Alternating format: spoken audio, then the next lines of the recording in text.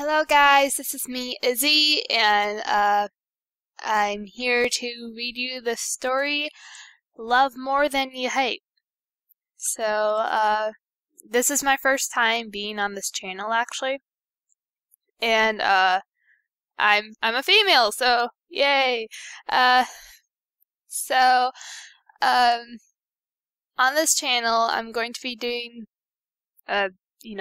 main 6 voices. And just to prove that I'm alive, and not for you people to be wondering, did the guys improve on their female voices? I'm just going to read you a little story about Vinyl Scratch hating school. Now, I'm on winter break filming this, so I have to go back to school, and I wanted to choose a comedy for you guys. And one of my favorite characters, other than Rainbow Dash, is Vinyl Scratch. So I chose Vinyl Scratch, and I chose a comedy, and this is my first story I ever did. So, hope you enjoy. Vinyl let out a heavy sigh as she slowly walked onto the school's grounds. School. God, she hated the place with a burning passion. She was a frickin' DJ, and a famous one at that. She was loved the world over for her amazing beats that poured through the speakers she used. She looked around at the rows upon rows of lockers that lined the walls. Students were reaching into them, laughing and conversing with one another. Some stopped when they realized just who was walking through their halls. Their whispers of shock and awe put the tiniest of smiles on her face. She shook her head and got back into her focused deposition. The alabaster DJ pinched the bridge of her nose with rising irritation. The students were loud, louder than her insane fans when they were at her concerts. One of them bumped into her. The pony apologized before scrambling off to wherever he needed to go. Vinyl lightly shook her head and continued on with her little trek. She rounded a corner that led down one of the many halls throughout the school. There were now doors that led to various rooms on each side of her. Behind her violet-colored lenses, Vinyl's eyes scanned the place cards on the doors. Janitor, gym, mayor's restroom, stallion's restrooms, principal's office. Principal's office! Vinyl cringed. Hard. She already hated school, but the hate she had for the principal's office was on a completely different level. Every time she had ended up here, it was never for a good reason. After-school detention, failing academic intervention, in-school suspension, out-of-school suspension. If it was anything that ended with chin or sin, she got it. Luckily, she wasn't hanging there for today. However, this still didn't deter her feelings. She hated school. Perhaps it was all the stupid cults. No matter how old they got, they always acted like immature fools. Or maybe it was the mayors that spread drama like wildfire. She eyeballed a clique that was chattering, giggling, and pointing at a pony that looked, to say the least, quite an oddball. She rolled her eyes. Typical. She peeked through one of the door's windows and looked inside. Chaotic and loud. Again, she loved those kinds of things when she was, say, tearing up the turntables at a dance club, or she was doing the reverse role and tearing up the dance floor with her mad dancing skills. But here, not so much. Not for this environment. She trotted away from the glass and carried on. She walked for another 5 minutes before she froze in mid-step. What the hell? She had ended up staring at the doors that led to the gym. Again! Was she going in circles?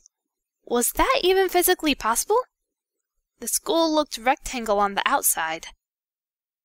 She rubbed her temples, then started a quick pace.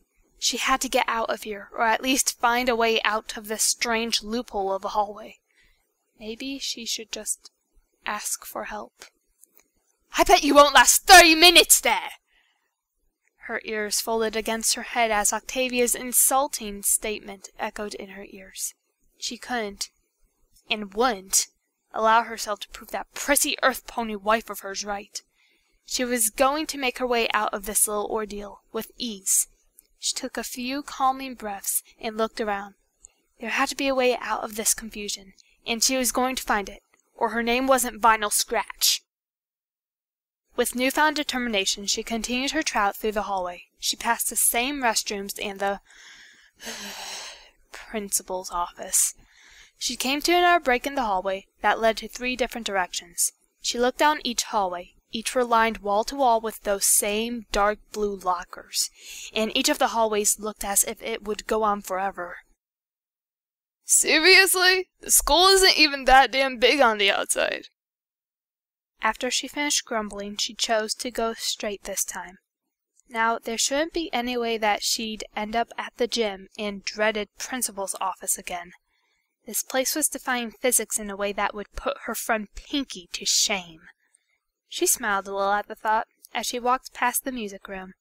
She stopped and backpedaled, stopping once she could see inside the room. A Pegasus student was gracefully playing a guitar, his hooves dancing across the strings as he and his instrument became one. She couldn't help but smile. The kid had skills. She continued on.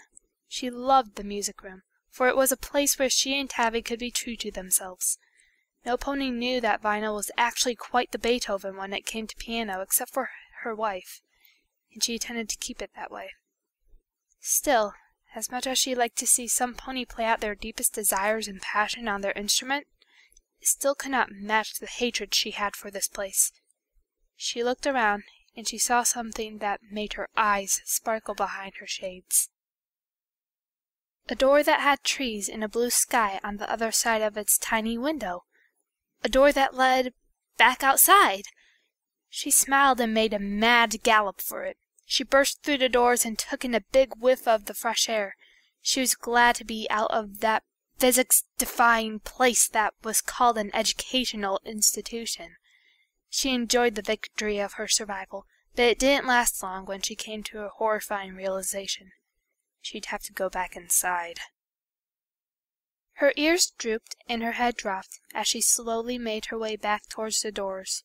She dreaded going back in, but she had a point to prove to Tavi, and she was still not going to back down. Just as she pushed the door open to make her way in, an orange Pegasus filly slammed into her other foreleg. The filly hit the ground with a little thud and rubbed her head. "Ow!" she mumbled, as she looked up to see who or what she had collided into. Her lavender irises lit up as Vinyl smiled down at her. "Mom!" She hovered in the air and wrapped her forelegs around the unicorn's neck. "Hey, Skulu. I've been looking all over the place for you." Skulu rubbed the back of her neck.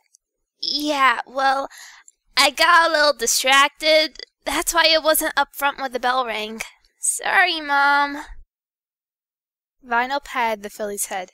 "It's all good, kiddo." "So, are you staying here tonight? When's your next big gig?" "I have a couple of shows up in Camelot next week. But other than that, I'll be here through this weekend, all the way to Friday morning." Skulu leaped into the air. "Yes! I miss you, like, a lot. I mean, Mother's really sweet and all, but she's really kind of strict." "Tabby just wants you to get good grades in school, that's all," Vinyl replied. "It's what we both want." "Yeah, but still you're the cool mom." The alabaster unicorn chuckled. "Be glad Tabby didn't hear you say that, or she'd have both of our heads." She looked down at the filly trying beside her.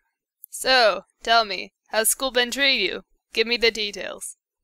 Skulu took a big gulp of air and immediately flew into a flurry of stories to tell her.